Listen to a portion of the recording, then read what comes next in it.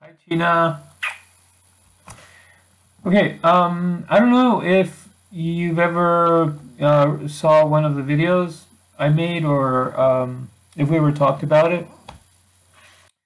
Basically, I'm into this theorem. I can call it that's sort of a theorem of human intelligence condition. No, human existential human intelligence, the condition of human, the existential condition of human intelligence, the existential condition of human intelligence, which basically explains our setup, sort of how we're naturally wired as a species, as a human brain. Um, And I did see some stuff when I read some stuff when I was a kid. I don't know if you ever heard of Claude Rael, which is he's I don't know if he's still alive. He might be in Italy now, but I read a book when I was a teenager, but that really didn't influence me. I didn't believe him. I thought he was just crazy. He talks about the human species being sort of a bacteria that is expanding in the universe and spawns and spreads out. And then well, anyways, I came around and I go, well, of course that makes a lot of sense. But then he talks about things that are written in the Bible, and he has a whole support explanation for it that I don't know.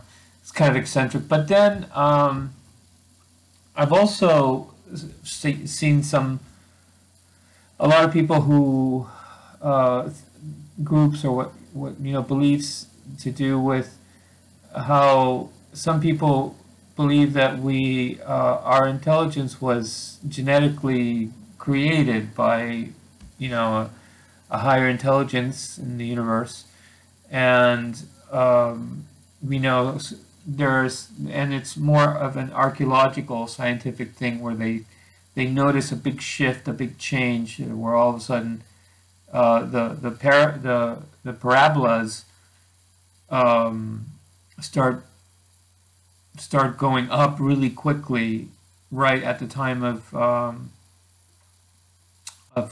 the creation of writing, or the emergence of writing. I'm sure you've seen this, but and I never really came at this theorem through these routes. Although obviously there's people who are going around the same area, and I came at it differently. I can't remember. I can't explain how one thing led to another. But basically, it does seem that our intelligence is sort of like a added. It's it's it's got a faster pace. It's coming from an added or like it's joined our evolution and has it's not the creation of our own natural pace. In other words, it seems to have a speeding up, sort of like its own agent. It's an integral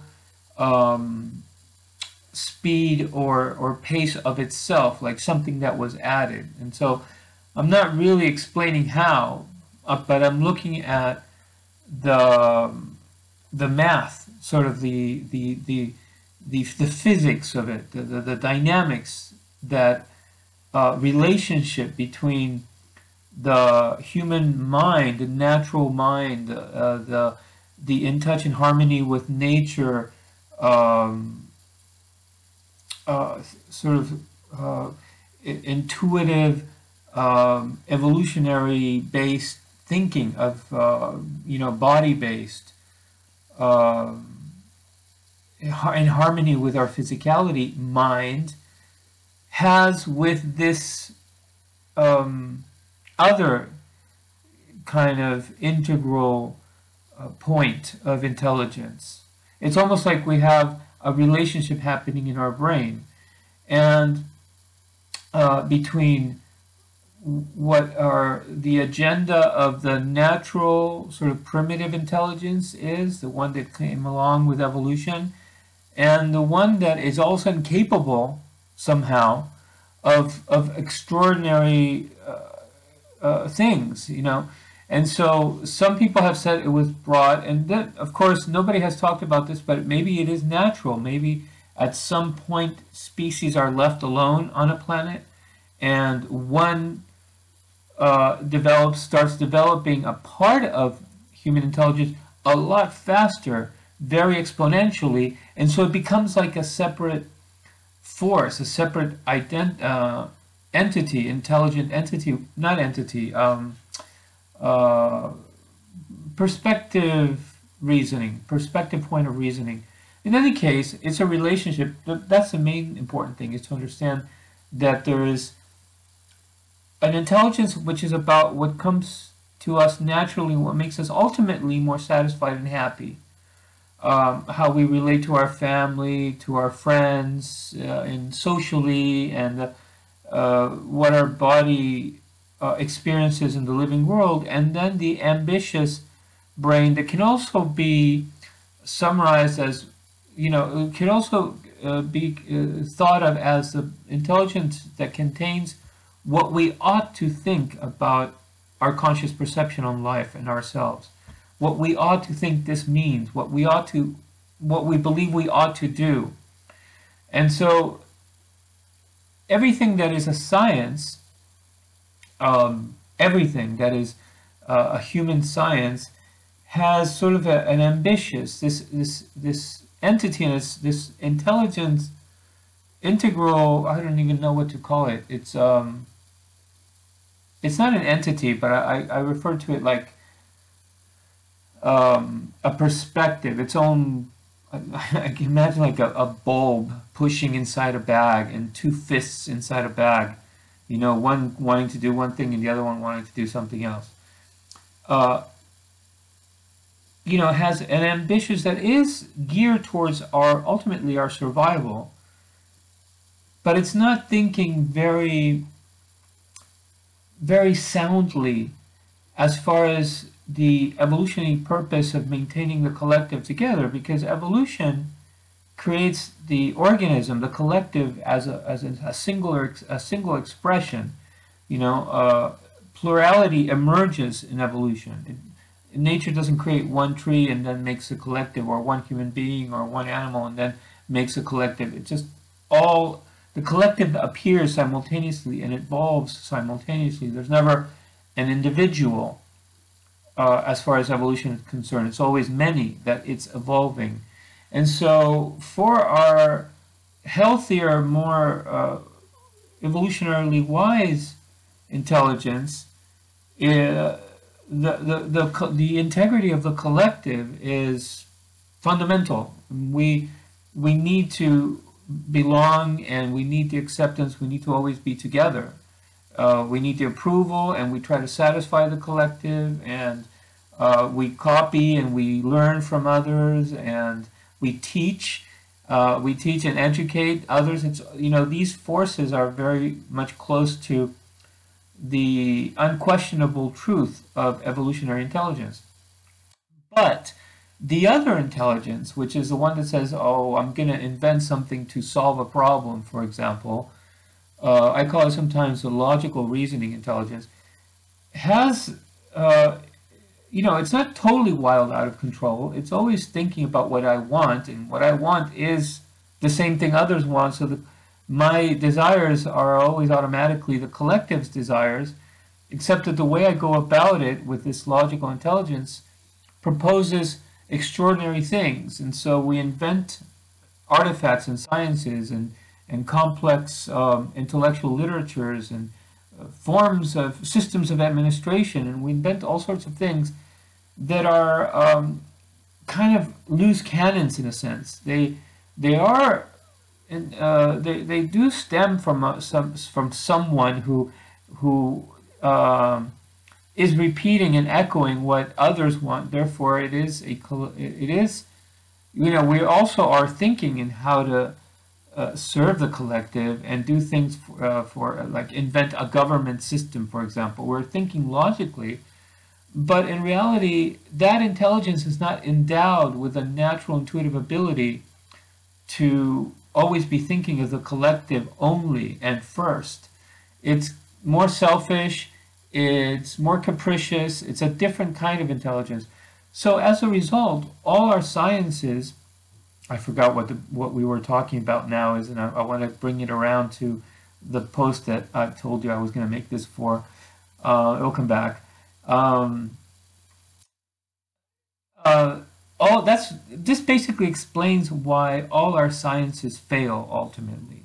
They're untrue to the natural form. We have a great idea and it seems it's going to work and it works fine, but immediately it starts harming or neglecting or being indifferent towards nature. Everything we do in the invention of agriculture, we're riddled with problems, and all of our biggest problems in the world have to do with what our own inventions have created. If we would just be going around picking food from the forest, basically no one would go hungry. But because we organize food and then we put it in places and we decide how we're going to distribute it.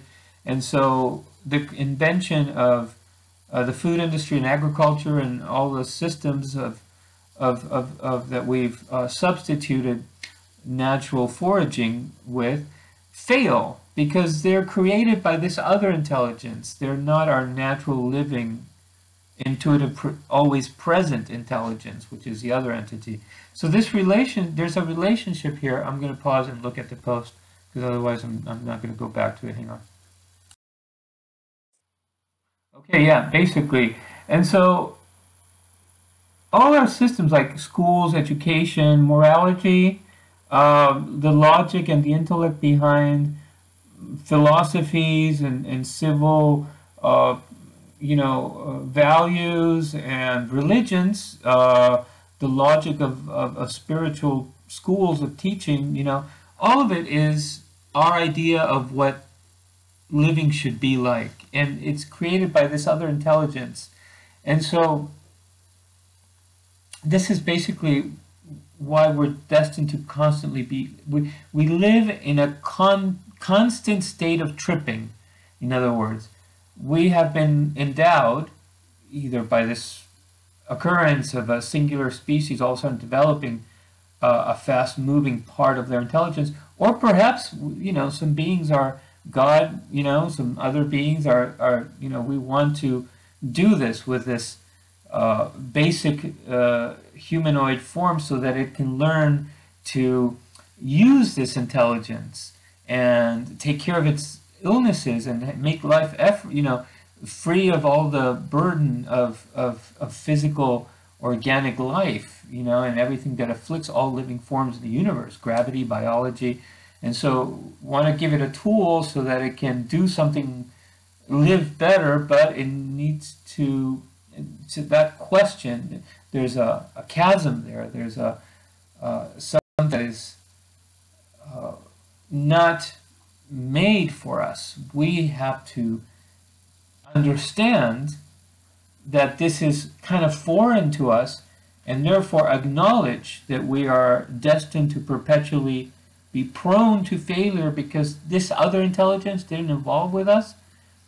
We haven't embraced that notion yet. We continue to think it's all about us, and we have other beliefs, that God, wants this or that, or that you have to live by, this or that, or people are this way or that way. But we haven't really, as a species, as a collective, understand the simple beginning of a relationship between two intelligence and how they're prone to not harmonize. They're in constant instability, and one is always going to cause the first one, the evolutionary primitive physical base intelligence, problems. It will always, because it wants so much, it can do so much, and it can do more. It doesn't harmonize with creation with world, the earthly creation or our bodies.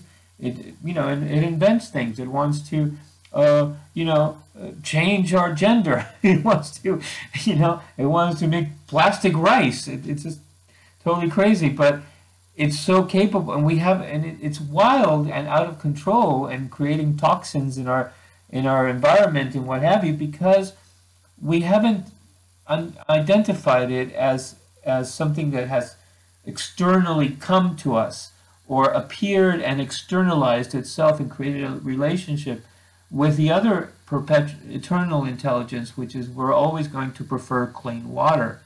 We're always going to, you know, be hurt if our children don't love us. And yet it's pretending to, this other intelligence proposing abortion and to have,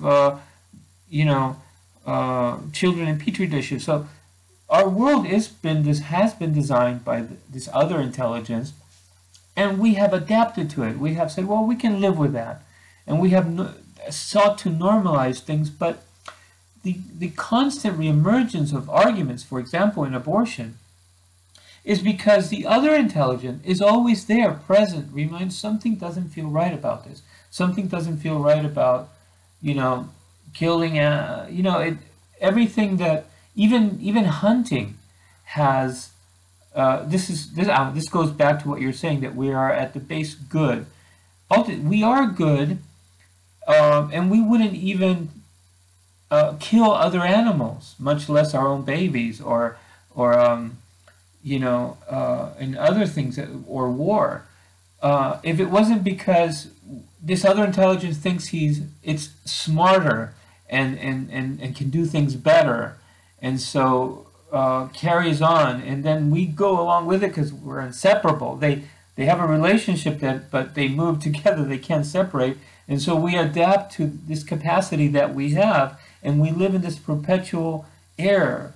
And so we haven't really yet been able to start at this point. Start at the point that we should be happy, because it means that we understand that if it weren't for that intelligence, we'd be walking around with diseases, natural diseases, how we lived not that long ago, dragging our injured, festering wounds for years, and teeth falling out, and and all the problems that we had. Instead of saying, really be joyous and grateful that we have this capacity for all of us to be all healthy, and nobody to suffer diseases, and all these problems of the world would be solved with this capacity, if we only understand that it needs to be put in check. It needs to be understood as something that we have to handle. It's always gonna not know how to make us happy.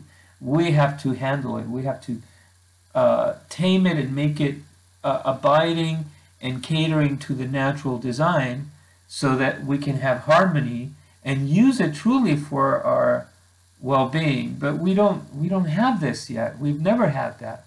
We're still sort of like convinced that is us, that capacity to invent a chemical and put poison in the ground to better a crop, is just something that needs to happen. We don't realize that it's the mistake being created by that other. We haven't understood yet the separate, unseparable relationship that we're living in, this constant, perpetual state of instability. It's not going to one day be harmonious. It is just something that will always be this way. But knowing that it will always be that way will bring some sort of, will change the world, basically. We would realize the situation we're in, and we would, for the first time, have an idea of where to sail, where to take the boat. If you know that the wind is always going to be hitting you from this side, then your ship is going to be geared in order to always take that wind that wants to knock your ship over, and it will no longer be knocked over all the time, and you not know why it's getting knocked over, because we'll know that this is our existential predicament. This is the condition that we live on. And so, anyways, this also explains, and it goes into the area of being atheist, agnostic, or this also explains why there is a space for a God that has an answer to our error, this erring all the time, because we've created the literature of a God that says, "Oh, you were," because you see, we weren't able into any living form that all of a sudden appears with this capacity would start living, and all of a sudden it would say, "Hey, I invented this great thing, and now all of a sudden it's running over my children, a car, let's say, or I invented weapons to be strong and defend my home, and all of a sudden those weapons are coming back and killing my children, or I invented a chemical to make food better or or cure disease, and now it turns out that it betrayed me and it's poisoning me and we're suffering things that we never had before."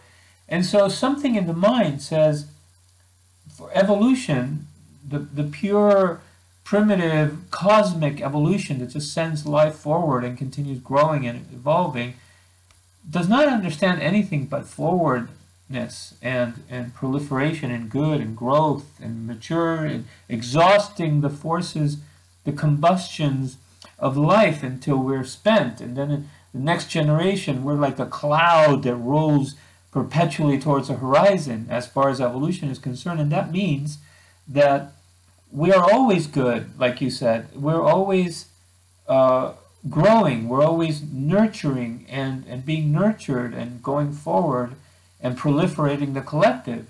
And so, because we are, therefore we're born in good, and we will end life in good because it continues going forward.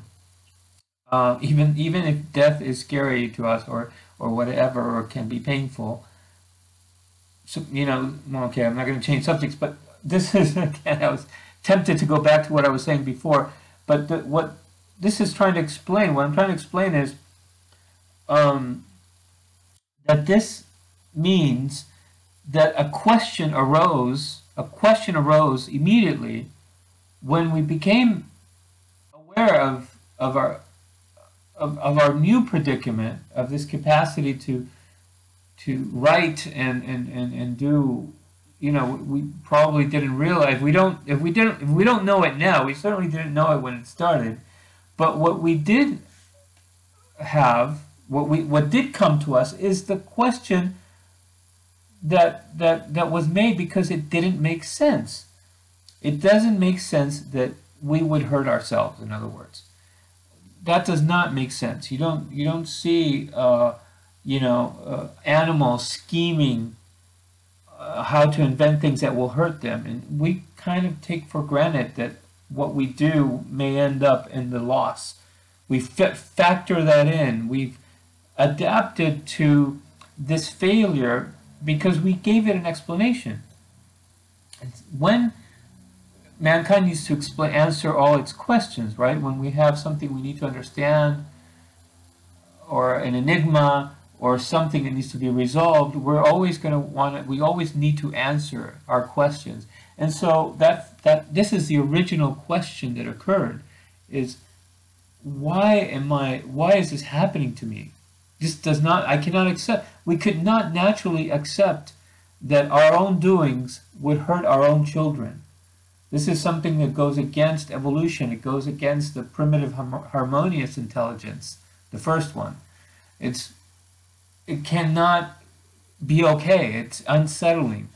And so that's how a space for believing that there is something outside that is doing this, in other words.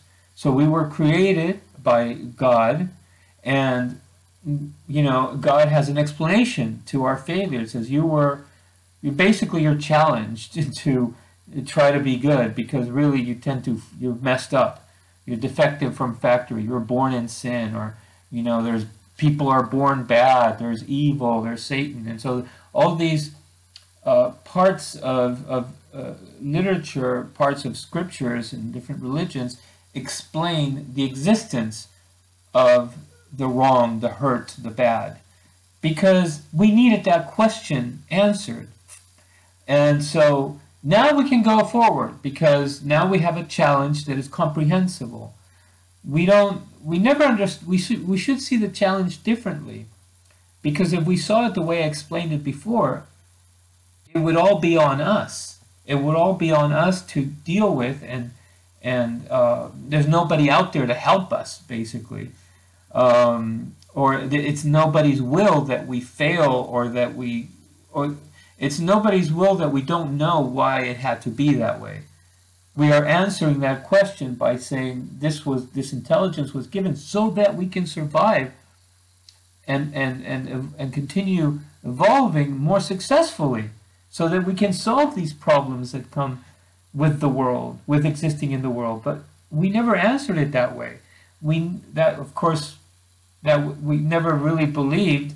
We never understood that another intelligence in the universe could be just an intelligent, conscious being that would do something like this. We couldn't think outside the world, and so we made fable and myth and sort of parable and all these conceptual ideas of what God, who was responsible for this paradigm of failure when it's not supposed to. We're not supposed to fail.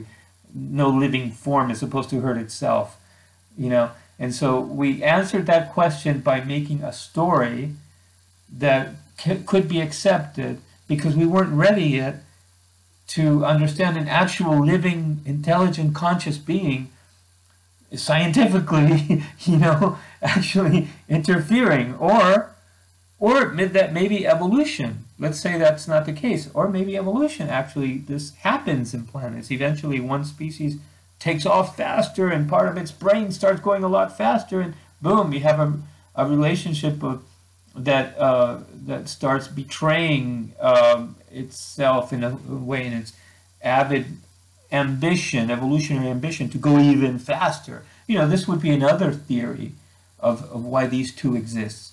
So the theorem, the existential condition of intelligence theorem,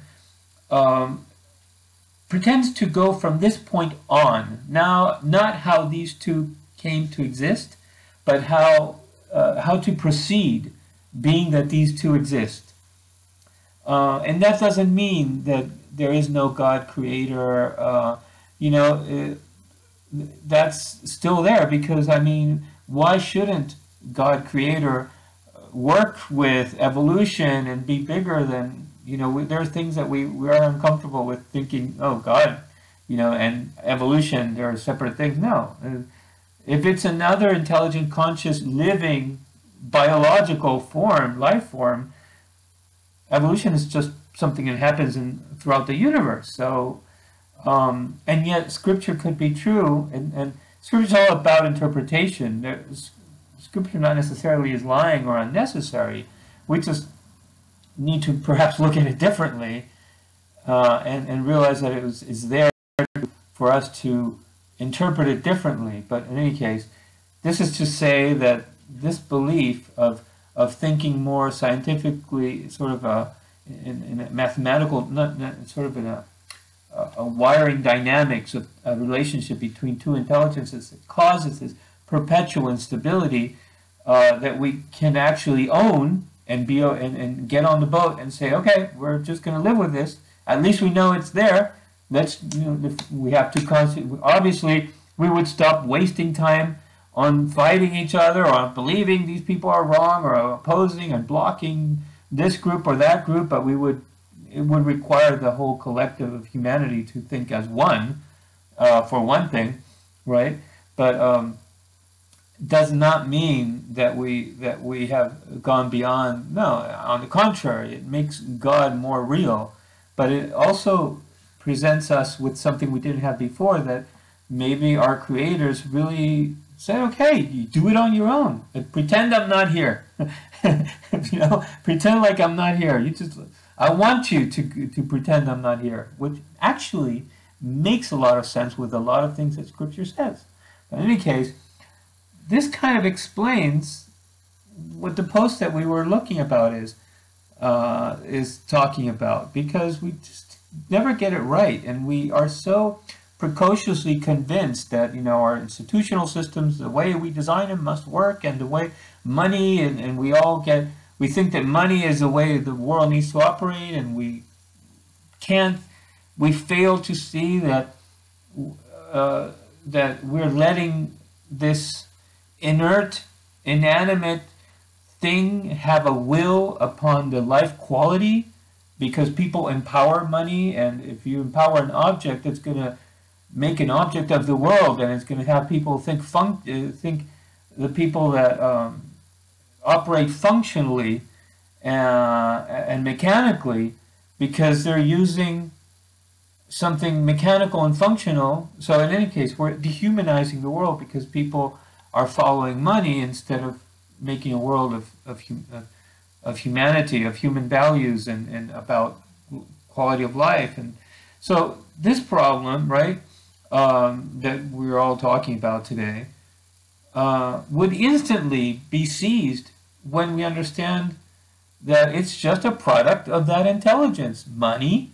and the structure of governments is just the design of this other intelligence that does not know how to harmonize with for the benefit of living quality of humanity. It just can do. It can do a lot. It can reach Mars. It can reach other stars, but it's not going to take care of us, and we have to own that.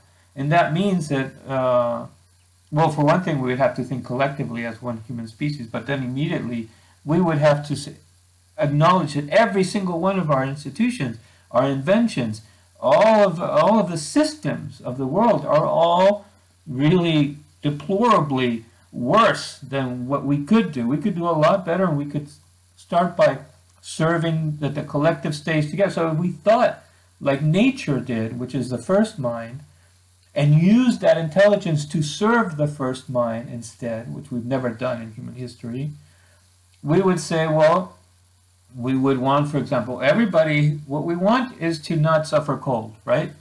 That's the first thing. It's like we got off a spaceship and we just landed on this planet. What's the first thing that we would think of? Well, the first things that matter the most are these biologies and these forces of physics that are going to attack the species. And so we want to make sure that everybody has shelter, doesn't suffer cold, everybody eats healthy. These are things that right now you can't start talking like that because you sound like a socialist and you sound like a communist, and so, but if you take it all the way back to this very, very basic, simplified concept of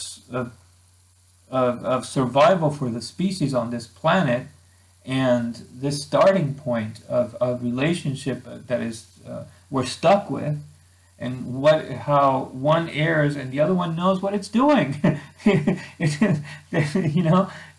good to maintain friendships. It's good to not kill our children. It's good to keep the water clean. It's good to, all these things that are true, and we'd honor them, which is honoring the natural world, basically. And then realizing that we got to watch out with having that intelligence assisted, because it's always going. We would own that relationship for the first time in human history. And this is the theorem, basically. The theorem. This is basically what it proposes. Sorry it took so long. Ciao. Bye.